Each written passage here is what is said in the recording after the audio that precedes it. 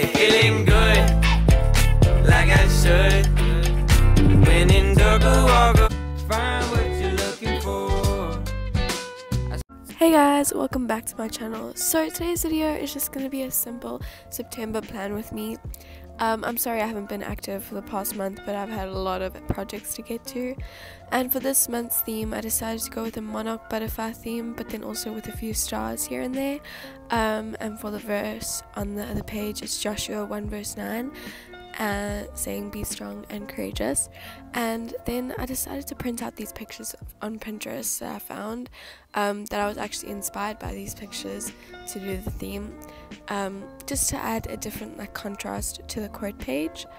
And I don't really know where this month's theme came from. I think I just saw a monarch butterfly and I thought that was cute, but then I thought I don't want to draw all these butterflies, so yeah. Anyway, I then decided to draw the stars, and I also added shadows to them, which I thought really made them look and stand out and look really cool.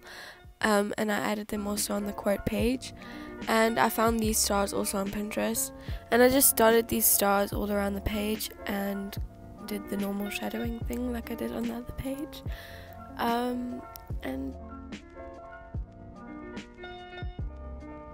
now moving on to the calendar spread, I took the same color koi pen that I used for the monarch butterfly, and I drew all these bubble squares to resemble the days of the month. And I've done a calendar spread similar to this before, but I did it in different colors, and I really liked how it turned out, so I decided to use it for this month as well.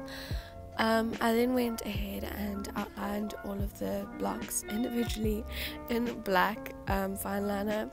As you can imagine, the spread took me ages, but it ended up looking pretty good, so I'm fine with that. I added in the dates and did September in calligraphy, and added another monarch butterfly similar to the one on the first page, and that's about it. Oh, and I also decided to add the stars like I added them on the first page, just to carry on with the same theme throughout the spreads.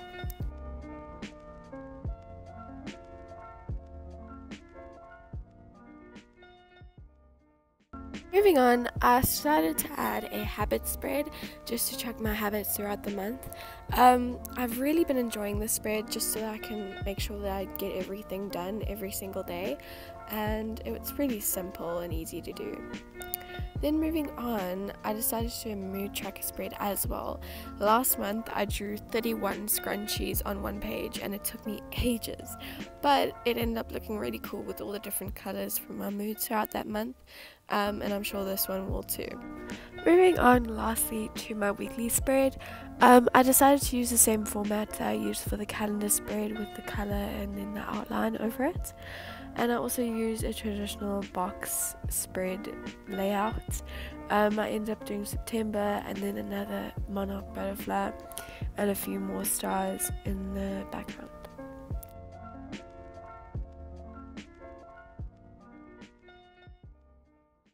Since my bullet journal has been so absent the past few months, I wanted to show you guys what themes I've been doing. And for July I did this retro theme with stars and all these colors, and I love that spread.